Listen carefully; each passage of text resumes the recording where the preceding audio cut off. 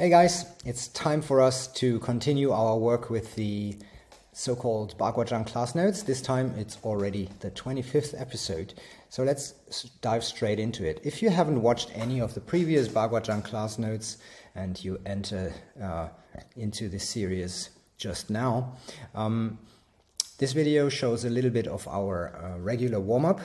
We always change it a little bit, but to me it's important that we always start with joint rotations, that we try to move each major joint from the feet up to the head through the full range of motion, at least once before we continue our practice, or especially when we want to continue with partner practice. So it's a check-in with your body every time. It's very good that you take, well, more or less the same routine for quite some time, so you actually understand the subtle nuances of every joint that you want to move through, and also that you notice when something's different on any given day, so you can adapt and change your planned workout in order to do the best for your body at this particular day. Okay, so after starting from the toes, the ankle joint, the knees, now we go to the hips, and this whole class here on Tuesday was basically, again, like last week, about the alignment of your upper body, and specifically about the alignment of your shoulder girdle. Okay, so we talked a lot about internal cues last week, and we will talk about this again in this session here. So now you see that I move my spine through rotation. I let my arms just hang and swing from one side to side. You also will notice that I double speeded the video, just because to keep it in a time frame which is still acceptable for the viewer and also for myself. Okay, so now we start with the more important stuff. So after we moved every joint from the toe down upstream through the spine, now it's time to move to the furthest point upstream of your spine. So we start with head circles. Okay, so I take my own nose, and I try to draw a circle in front of me, and I try to draw that circle as big as possible and as smooth as possible. Okay, and whenever I notice there's a sticky point, I might reduce the speed and breathe in, breathe out, try to relax this particular part of the motion and integrate it back into a more fluid and more, well, effortless way of moving the head in this case. Okay, so this is still the head circles, but I already changed to circles here that I draw from the crown of my head, the Bagua point, just on top of your head. When you move with your finger from the tip of your ear, you move up your head, and just in the middle of your skull, this is the Bagua point, the crown of your head, and now we draw the circle at the ceiling. Okay, from the top of our head, from Bagua. We do it both directions, we draw it as big as possible, and that's basically it. And the rest of the body, you just hold it still, so you're only focused on this part of your spine. Okay, so this is the start of the work we will do today, because later, or just now after that, we want to move our attention further down into the thoracic spine, and now we try to also move the spine from our chest here upwards. Okay, so you see that now I am moving from this line. I try to hold the rest of the body, like the lower body, the lower back, as well as the lumbar spine. I try to keep it stable, and I only want to move my thoracic spine in this exercise. This ain't easy if you have to manage to stabilize your upper body, but it's worth exploring. Okay, so do the same circles with your head, but now you also integrate the thoracic spine into your movement. And the last step would be that we take a little wider stance, we put our hands on our hips, and now we try to move the whole spine from the furthest point downstream up to Bagua. We want now to extend our spine as much as possible and to circle it around. Okay, so your whole spine now needs to stretch and extend and also move in a circular fashion through rotation, side bending, extension and flexion. So this is the final exercise here that we did for joint rotations without integrating any arm movement. Okay, so I suggest you take your time with those. You know, I double speeded the whole video just to make it quick so you can take a look at it, and then when you practice it by yourself, take your time, do everything that I just showed for 5 to 10 minutes and really get a nice feeling for what you are actually moving and which parts are not moving and which ones should move and which ones shouldn't move. Okay, so that's my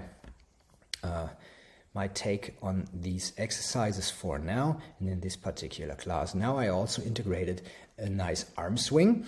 So this is basically still extending the spine and lengthen it as much as possible, but I also integrate a nice arm pattern here for the arm swings, because we also practiced Houtian number 1.5, which is Li Zhang, in the later parts of this session. I didn't film it. I think I will film it next week. So if you're interested in that and the applications for Li Zhang, stay tuned until next week. But for now, we just took the hand or the arm pattern from Li Zhang and put it on top of the already existing pattern of lengthening, extending the spine.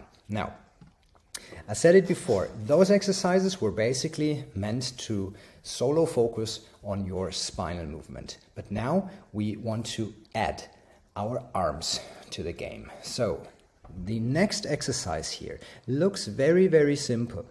It's basically only an external rotation with your arm and an extension sideways. First, we just extend downwards into a around 45-degree angle, just like so. And let me tell you one thing. There's many things from internal martial arts that have been taken out of internal martial arts and have been solo promoted as something very amazing. Okay, so let's just say hyper arc training. That's the next shit. Let's just say breathing methods. All in internal martial arts already. Okay, let's just say fascial training. This is just what you see right now. Look, I externally rotate my hands. I extend sideways into a 45-degree angle, and then I just stretch and I open my chest. I open the whole area of my lungs and I extend and stretch my fascia. Okay? So this could easily be taken out of the context and could be marketed in a very smart way, because this is such an amazing way of exercising your body. It's just unbelievable. Really. Do this exercise and just that. Okay, if you take one thing out of this video, take this exercise here and do it for 20 minutes straight. And just let me know how your arms and shoulders felt afterwards. Just as we did in the previous spinal movement section, we now use the external rotation in our arms and the extension of our arms. But while we were holding our body more or less stiff in the first version, we now, just as we did before, want to integrate movement of our thoracic spine into the game. Okay, so now I'm externally rotating, I inhale, and I also want to extend my thoracic spine, my whole chest. And the next level, again, just as we did before, will be to integrate the whole spine, the whole center line in front of your body into the pattern. You breathe out, you lean forward, you extend the whole line of your back to Bagua, and then when you inhale and externally rotate your arms and stretch your arms away, you also want to fully extend and stretch your spine. From the lumbar spine up towards Bagua, that's a full body stretch, opening the hip flexors here, and then with the exhalation, you just lean forward into a nice relaxed stance and internally rotate your hands. Again, this is something you could do in a warm-up for just 2 minutes, or you take your time and really do that for 15-20 minutes. It's a really amazing exercise, and I can only recommend you just take the time at least once and give it a try and tell me how you felt afterwards. Okay, so, but now that's where we actually wanted to go from the beginning. Now we go to a posture which is practiced as a standing posture in a couple of Qigong systems, but also in Bagua Zhang and circle walking. And this posture is called Bagua Zhang, so it means driftwood palm. Okay, the idea here is again that you extend your arms sideways, that you externally rotate your hands, and now we use all the 3 cues that we used in the last session when we talked about shoulder cues in this exercise again. We want to sink our elbows, we want to expand our arms and our shoulders horizontally to the side, and we also want to engage the latissimus here on my back in order to pull the shoulders down into their socket as much as possible, so we actually can release tension here in the neck and in the trapeze muscle. Okay, so those internal cues, those 3, we talked about them in the last session, class notes number 24. And now we use those same cues again for this Bagua Zhang, the driftwood palm exercise. So inhale, open and extend, externally rotate your thumb or your hand, and now move into this Bagua Zhang posture. Now the interesting thing about this is that we really want to learn how to uphold our hands like so for the longest possible duration. And what usually happens is that a lot of tension creeps up somewhere in your arms, in your shoulders, in your trapeze, in your neck, in your lower spine.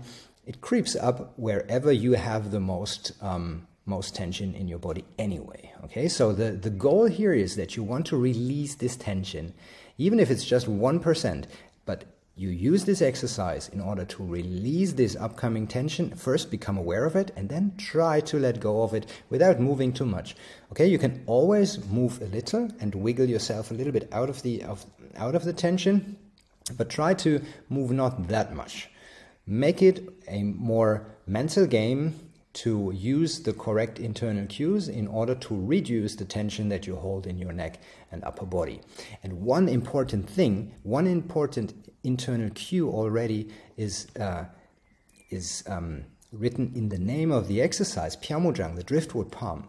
The image here is not that you are actually actively lifting your hands upwards, because if you imagine to lift something up, you will almost automatically tense up in your shoulders. But the idea is that your hands are floating on water and that the water is actually lifting up your hands.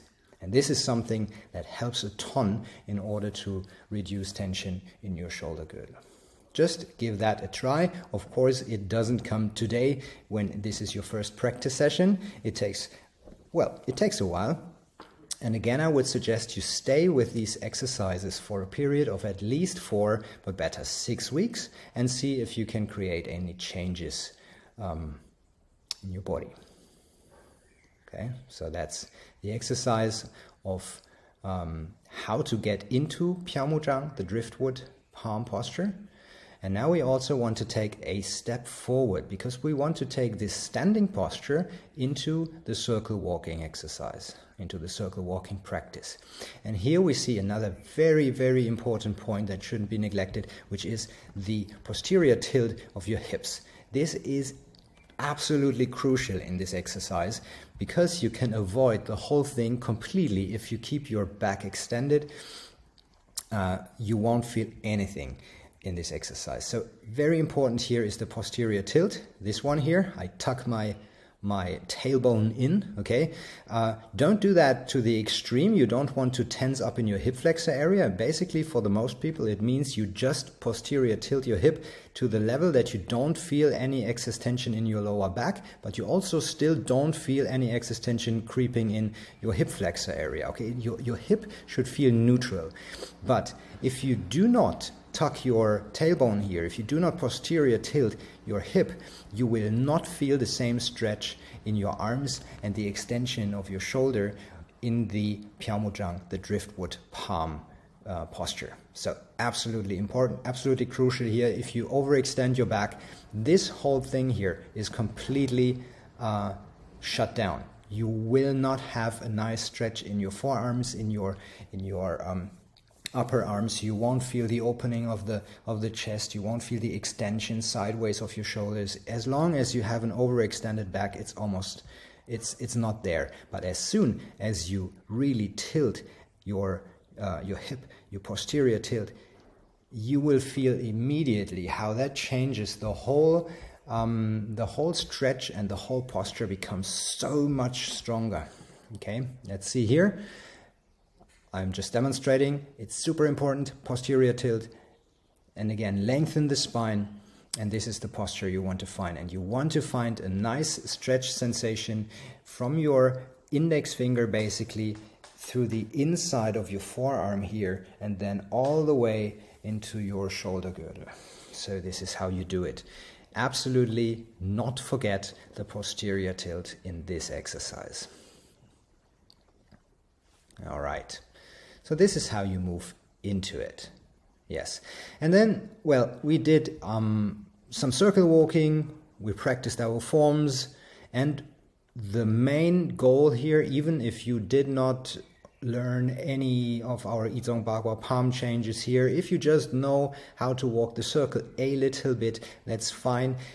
The goal of this day's practice here was that we still use the cues for our shoulders, so that again we want to sink the elbows, we want to extend and expand our shoulders sideways, so we have this open shoulder image. We want to open our shoulder blades at the back, so our back is strong, and we also want to at least mentally engage the latissimus in order to pull our shoulders down so we can relax the neck area a little better. Okay, so I'll just demonstrate this here with the single palm change and really basic circle walking. Note that I want to keep my arms elongated, long, in a very strong structure. So that's regular circle walking here.